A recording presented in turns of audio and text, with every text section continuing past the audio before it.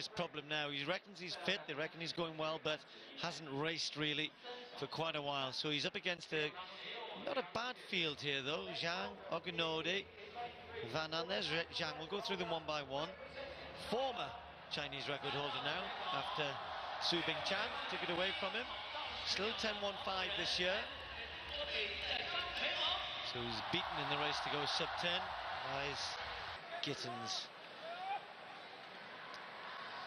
So this isn't the strongest heat. Richard Kilty will have to find that 10.05 sort of time here, I reckon, something like it, to get through here. Top 3, Kilty over in lane 2.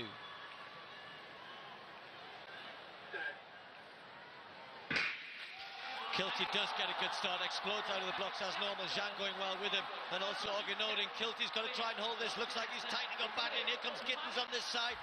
Ogunode, Gittins, and maybe Maita there.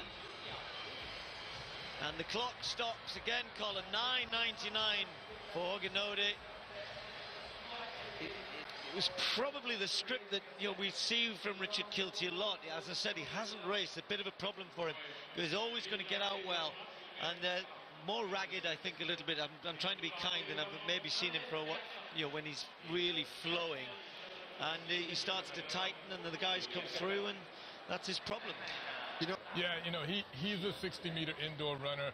It's all power and technique. I mean, he's got very good start technique, and then there's power. What he's got to do is work on speed, and then speed endurance, the ability to hold that. And Colin, you're exactly right. With the advantage that he has, which is his start and his ability to come out of that drive phase and really put power back into the track in the very first 30 meters, he's got to try to hold that. But he held it for about 20 meters, then came up into his running position, which is his disadvantage, and got out of his advantage phase and into his disadvantage phase far too quickly.